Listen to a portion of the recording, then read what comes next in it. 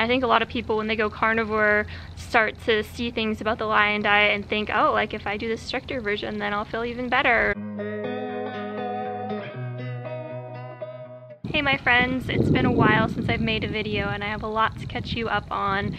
I'm actually just sitting outside enjoying some beautiful weather, but I wanted to share with you guys a little bit more about why I stopped doing the lion diet and why I personally do not think that stricter is better, and also why I think that often going too strict with a diet can lead to more problems down the road. That being said, if you're doing the lion diet and if you feel great and feel like it's the right diet for you, then by all means keep doing it. I'm not trying to convince anybody to change the way they're eating. So if you're not familiar with the lion diet, basically what it is only eating ruminant meats, salt, and water. So it's a stricter version of the carnivore diet where you're just eating ruminant animals, which pretty much consists of beef, lamb, goats, bison, venison. So things like chicken, pork, and dairy are not included in the lion diet. And so my first 2 months of carnivore, I did something really close to the lion diet, but I was not strict about it. Occasionally I would have just a little bit of chicken or pork or a little bit of dairy just here and there, but not much. Most of what I was eating was just beef and salt. And if you've been following my story for a while, you'll know at the time I was really sick. I wasn't able to spend much time out of bed at that point in my chronic illness journey. I won't go into detail about all the illnesses and symptoms I was dealing with in this video. You can look at past videos if you want to learn a little bit more about that. But basically, I had this mindset of stricter means more healing. Like the stricter I go with my diet, the more healing I will see and the faster I will get better. And that's really all I cared about. Like I would do anything to get better. Did the lion diet, very, very strict, for about 8 months. During this time, I was continuing to research about nutrition and just ways to naturally heal from chronic illness, and I decided to try raw dairy. I became really interested in that, and I actually did really well with it. One of the first things that I introduced was cultured raw A2 butter, and that went really well. And then I believe I tried wild caught salmon that was flash frozen, and that went really well too. While doing the lion diet, I was severely deficient in folates as well as vitamin C and vitamin D.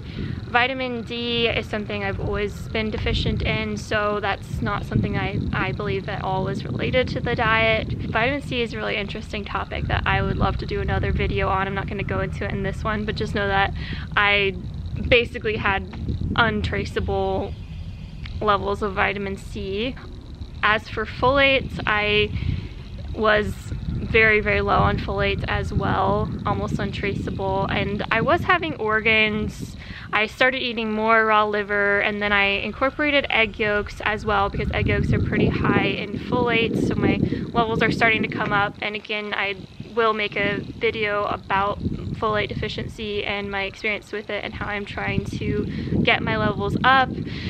But that is another thing that I don't believe was caused by the diet. I've been deficient in vitamins for quite some time. Personally, now I believe that if any animal-based food comes from a good source and is pasture raised and fed the diet that it's been intended to eat, that you really shouldn't react to those foods. And if you are reacting to those foods, that's a big indicator of nervous system dysregulation. This is something I talk a lot about on Instagram, so make sure to go follow me at RibEyeRach if you're interested in learning more about that. But basically, if your body is reacting to foods that are nourishing for your body, that are good for you, that is a sign that something isn't right, that your nervous system is perceiving these nourishing foods as a threat and giving you a reaction. And that's something that can be addressed. and something that can be healed. I think one of the problems with doing a really strict diet like the Lion diet is often people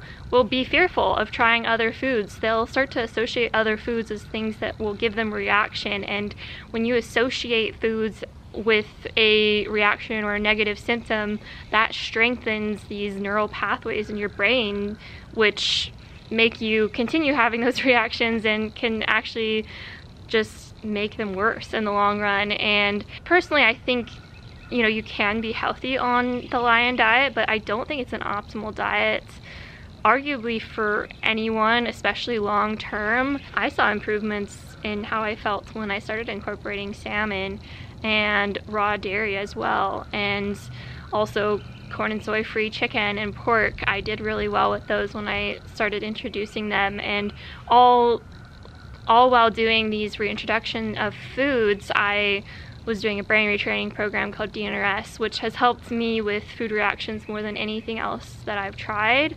I'll put a link to the DNRS website in the description. I share a lot about it on my Instagram, as well as I have more videos about it on my other channel called Rachel Elizabeth. If you just type that into YouTube, you should be able to find my other channel. Anyways, I'm not a huge fan of the Lion diet because I feel like it's more putting a band-aid over symptoms rather than actually looking at the root cause of why you're reacting to foods that should be nourishing for your body. And so that's kind of my view on it. I actually started to do better after I started to incorporate other high quality animal-based foods in terms of digestion, as well as just like overall energy.